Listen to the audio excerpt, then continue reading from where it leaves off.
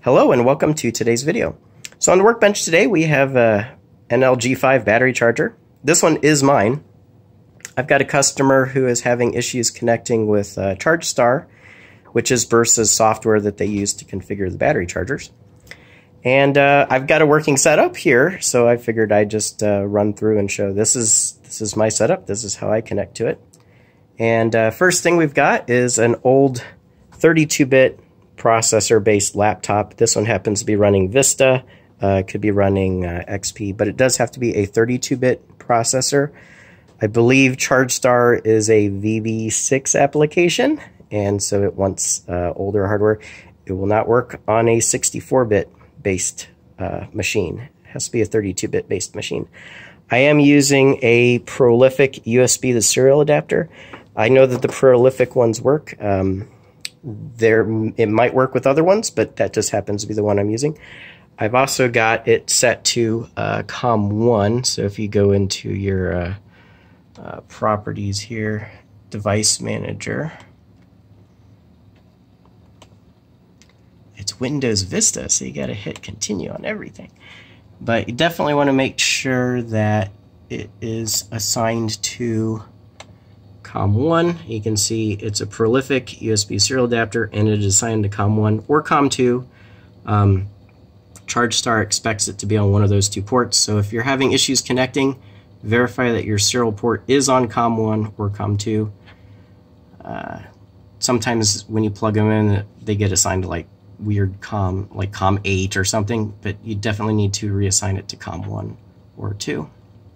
And to do that, you just right-click on it, go to Properties, and then I think it's under Port Settings, Advanced, and then it's under here. So make sure you set it to COM1. But yeah, so this one's already on COM1, so we're good. So the next thing we want to do is launch ChargeStar here. This is version 3.05, which is available on Brusa's website, and I should be able to just download it. It's the current version. You see we're not connected, we're also not plugged in. So the next thing I'm going to do is, I've got the USB to serial adapter. It's plugged into the cable here, plugged into the charger as per their document. Their user's manual tells you which pins to wire up the transmit, receive, and ground lines for the serial port. This one also has CAN, but we're not using CAN. And then I've also got the charger enable line. It is currently disabled, so the charger will not try to charge anything since we don't have a battery hooked up to it anyway. And then the little resistors here are optional. Those are just bypassing the temperature sensors, the 3 temperature probes that we don't have hooked up.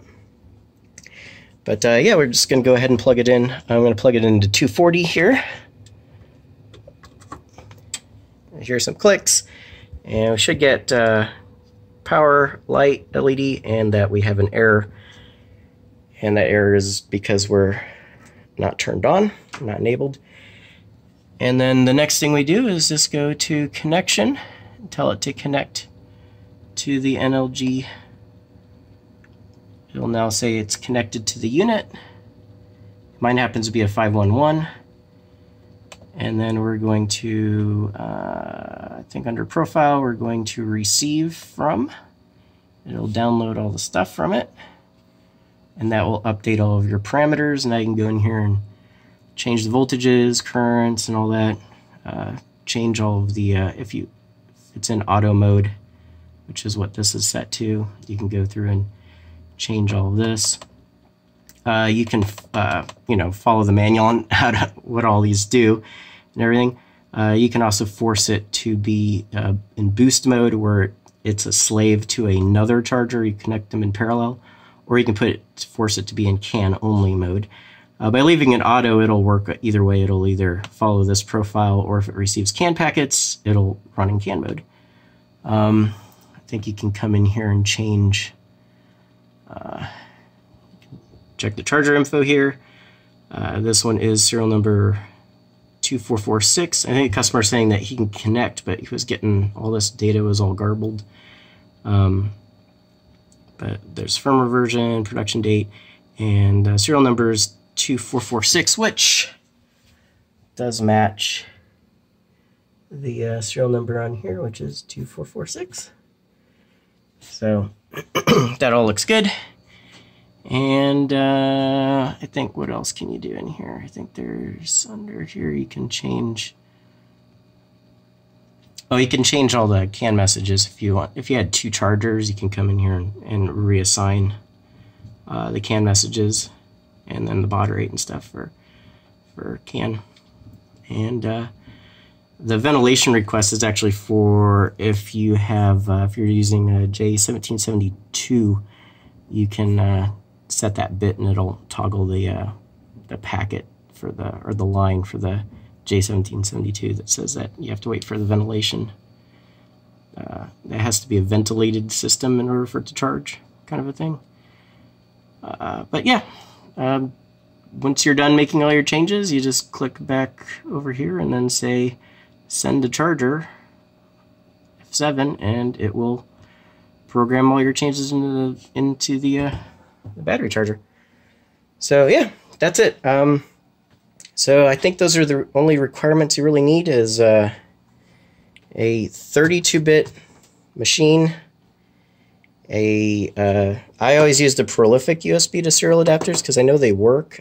Some of the cheaper the CH340 based ones I know sometimes have issues. And I think, I'm trying to think, what was the what's the other the FTDI ones I believe also work, but I typically just use the prolific ones because they always seem to work. But yeah, it's just wired in. It's not doing anything special. So yeah, but hopefully that helps. Maybe you got something plugged in out of order, like you connect, then plug in the charger, connect to it. But yeah, hopefully you can go through the video and that will get you what you need. And when you're done, you just tell it to disconnect from the charger. You'll hear it do some clicks, and then as it resets, it reboots the charger when you disconnect, and then just kill this. And nope, I don't want to make any changes. And that's it. Anyways, quick video. Thanks for watching. Bye.